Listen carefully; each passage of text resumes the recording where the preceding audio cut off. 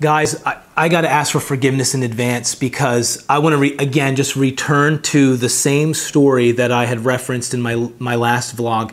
And I believe, guys, I'm going to be genuinely honest. I believe the Holy Spirit is all over this story. I believe there are so many prophetic implications that God is going to be having me draw out of this story, not just in this vlog, but in vlogs to come. So don't be surprised if we just camp here for a while. And anytime God has me camping in a spot like this, man, I feel like it's a revelation that just almost causes me to feel emboldened, like to feel, it brings passion. Like I just feel alive again with everything that God has been showing me through this woman's story, the woman with the issue of blood, the woman with the hemorrhage that she's had for 12 years. It's a long time to be in a condition, guys. And like, I just want to tell you, no matter what might be afflicting you or whatever condition you might find yourself in, guys, the answer is always the same. The answer is always Jesus, the one who's the same yesterday, today, and forever, like Hebrews 13:8 says. And I just believe that there's something significant about this story. God has been talking to me so much about the importance of faith. And I just want to take a moment to say this. I think sometimes we do people a disservice when we don't emphasize the power of faith. And the different times in Scripture where Jesus said, your faith made you well, your faith healed you, where a person's faith made a withdrawal on the power that was operating through him and in him. And I understand why a lot of times we don't talk about faith is because I know we're not wanting people to feel like they don't have enough. We're trying to protect people in a certain way. We're trying to protect emotions where we don't want them to beat themselves up. We don't want them to feel guilty or ashamed in any way. But I don't know about you. I like the challenge of finding out that there's an area for me to grow. And I'd rather know what's wrong than dance around the issue. I want somebody to be point blank and honest with me and be like, hey, maybe you need to know God more in that area. Maybe you need to go get alone and ask him to open up the scriptures to you about that particular topic, or ask the Holy Spirit to reveal that side of Jesus to you, because it's the Holy Spirit that's actually making Jesus known. It's the Holy Spirit that is causing this word to come alive, the very word he breathed on. And right now, for me personally, I believe God is breathing on this story. So this is in Mark chapter 5, verses 21 through 33. We're not going to read all these verses. I just want to give you context. This story is also in Matthew's gospel. It's in Mark's gospel where we are right now. It's also in Luke's gospel. It's a story that I think a lot of people are familiar with. It's a story that packs a punch. And at the end of the day, you can't get away from the fact that this woman's faith, Jesus said, healed her, made her well. So here's the thing. I believe that we are going to, I said in the last vlog, we're going to see an increase in preaching about Jesus again, talking about who he is, what he did, and what he wants to do.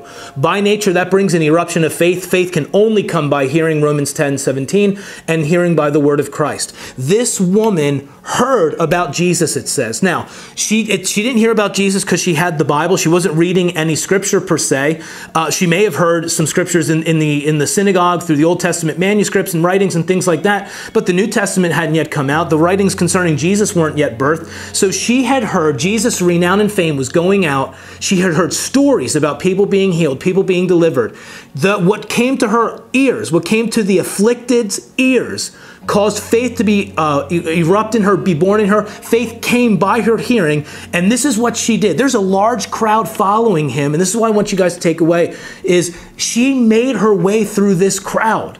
Like this rocks me. Like the faith in her caused her to push through. And I was thinking about like, what are things in our life, whether they're distractions or unbelief or busyness or whatever's holding us back, what are we willing to push through because we heard that God wants to encounter us. We heard that God wants to make us free. We heard that God wants to deliver us. I was in services over the weekend and we're sitting there, we're singing these songs all the time. You know, there's power in the name of Jesus to break every chain. And I remember saying in the one service Sunday night, I'm tired of singing the songs. Like when was the last time somebody genuinely saw chains break? And I know that Jesus breaks chains. He did it in my own life. So here's what I want you to know. Faith is not peripheral. Faith is not sitting on the sideline. Faith is aggressive. There's a physical act a lot of times tied to faith. Like faith is, well, the kingdom of heaven suffers violence.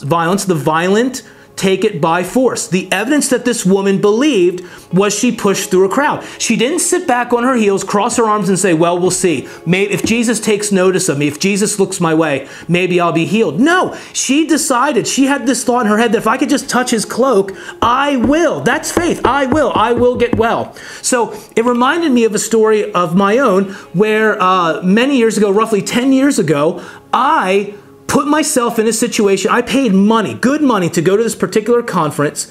I put myself in the seat. The evidence that I believed that what I was after could happen was I paid the money and I put myself in the seat. And I went to this conference because the word deliverance was in it, and I was tired of battling a 20-year addiction to pornography. Was always open and honest about the addiction, didn't hide it in any way from my wife or anyone in my life for that matter. I was tired of dealing with it. I put my money where my mouth was. I said, God, I know you can do it. I believe you can do it. You delivered me from drug addiction at 19 years old. Why can't you deliver me from this? In that conference, God set me free. Why? Because faith positions itself. So what do you have to do? What does it look like either for you to position yourself in your alone time, position yourself in the service? How can you position yourself for a God encounter? Because you heard that Jesus wants to have one with you. She heard that he was healing. He would go to entire regions that said all were healed, especially in Matthew's gospel. She made her way through a crowd. She said in her mind, if I could just touch his cloak, I will get well. It wasn't that she touched his cloak that his power went out. That's not what made the withdrawal. That's not what touched him. Her faith touched him. Don't you ever forget that. Faith pleases God. And I believe we will grow in faith the more we take moments to go get away, ask the Holy Spirit, I want you to reveal Jesus to me all over again. We need to see him in new and fresh eyes. Guys, spend time in the Gospels. Go find Jesus again and watch faith erupt inside of you. Ask the Holy Spirit to talk to you about Jesus because it's his favorite person to talk about. It's his favorite topic in all of the earth. Guys, I pray that this blesses you. I am stirred. We're going to continue to talk about this story. Please leave a like, leave a comment. Please get the word out. If these videos are blessing you, please share them on social media. Make sure you subscribe. Make sure you turn on notifications, and we'll see you guys next time.